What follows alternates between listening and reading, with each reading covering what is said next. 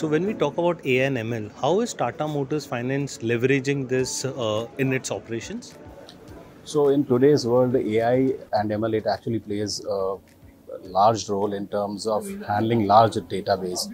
So what we do in Tata Motor Finance is that with the use of AI and ML, we are able to classify and segment this large data and then making it and bringing it for our own use and for the easiness of the processes, and also to have a seamless operation and giving our customers seamless experience. And uh, also and the customers also would should feel that the data and the services which is being provided by Tata Motor Finance is fast, it's superior, it's transparent.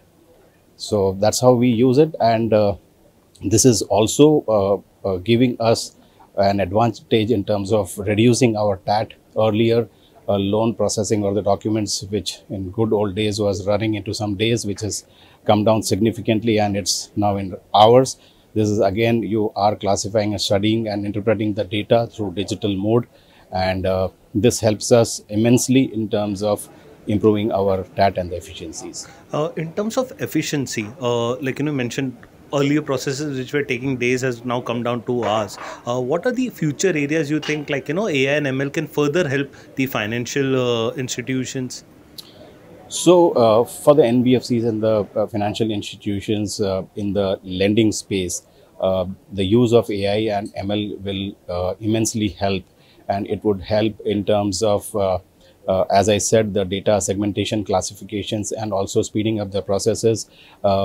Into just a few years back, we were still working with the application forms which were handwritten, but now and also then getting submitted, and it was taking time to process the loan documents. But now what we are talking and seeing very clearly is the use of technologies like OCR, image scrapping, which is immensely helping the organizations and institutions like Tata Motor Finance to process the loan documents on time and with a faster resolution.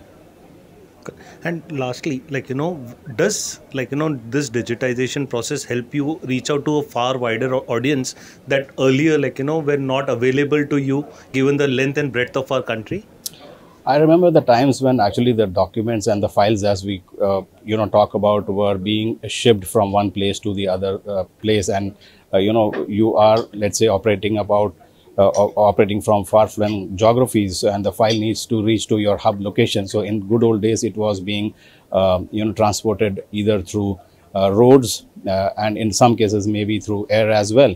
But in today's environment, what is happening is the files are getting processed digitally from where the customer is through a simple app, and also the error rate has reduced significantly because the data is now coming in the digitized format.